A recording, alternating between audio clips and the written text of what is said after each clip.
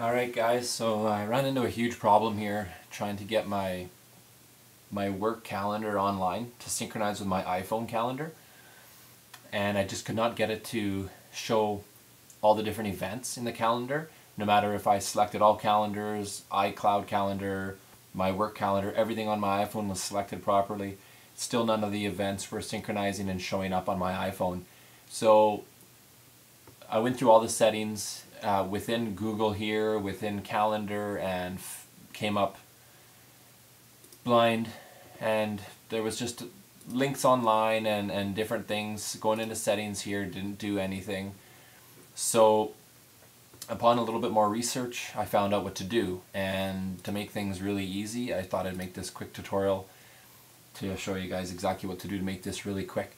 Once you have your calendar open online here, associated with the same account that the events are missing on your iPhone, go to the URL and click in, or type in www.google.com/calendar/sync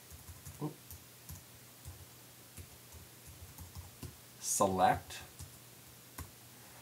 and just hit enter, and then your Google Calendar sync settings page will come up. And as you can see, my work calendar here is displayed and it's not checked off, so I need to check that off, and then go over to the right side and click save.